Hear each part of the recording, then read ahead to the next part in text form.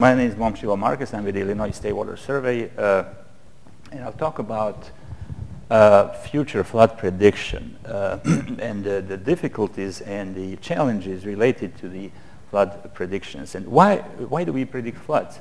We predict floods because there's a lot of damage based on floods, and accurate prediction will save us a lot of money.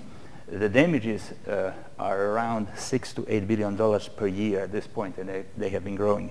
In addition, we have about 100 flood-related casualties every single year. So it's a very significant reason to study floods. Flood risk is defined as a probability of flood times the impact of flood. This presentation will focus on the probability. Impact is calculated by the actuaries. We use the basic definition, a basic term, which is 100-year flood. 100-year flood is a flood that is equal or exceeded on average once in 100 years. We need to accurately calculate that flood, because if we underestimate that flood, we're going to end up having flooding every year and huge losses. If we overestimate that flood, we'll end up building structures that are unnecessary and therefore losing money. So accurate estimation of flood is extremely important.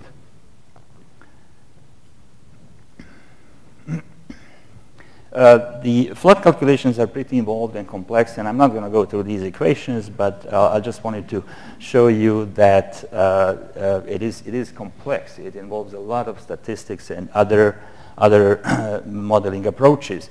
And as a result, we just have a simple curve like this one, which is the frequency curve. Tells you for 100-year flood, what's the peak flow at a certain river, or for 10-year flood and similar.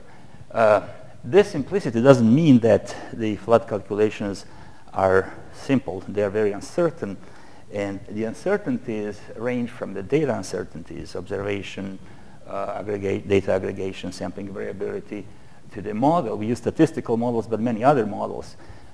Models have limitations. They have calibrations that are subjective. The initial conditions are different, and I'm particularly going to focus on two issues.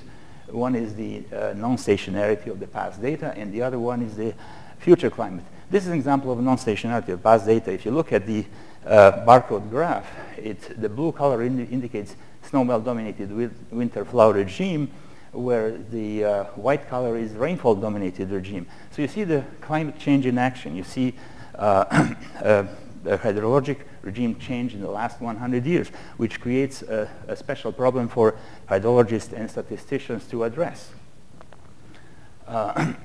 In addition to the past uncertainty in data, there's a future uncertainty data. The IPCC, according to the IPCC, the future climate is perhaps the most uncertain variable in future flood modeling.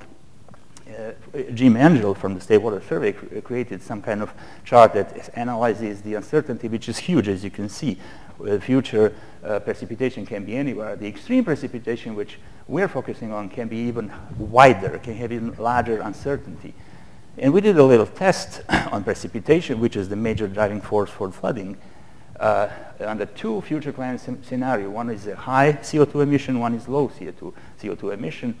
And our results indicated a significant increase in northwestern part of the Chicago area of 18% and decrease of 8% in southeast. It's still very uncertain, and the hydrologic extremes related to these two are even higher. Now, if you look at the a general conclusion could be that the floods that are still uncertain are becoming more uncertain. So if you look at the chart in the lower right corner, the gray chart says predicted range, and that's the range that we have right now. The future climate brings more uncertainty, so we can give it, and we should give it a higher uncertainty range. That's the predicted range. So as somebody said, the future is not what it used to be. Now, the conclusions: flood damages are going to continue increasing, floods are becoming more uncertain, and the calculations are becoming more complex and therefore more important. Thank you.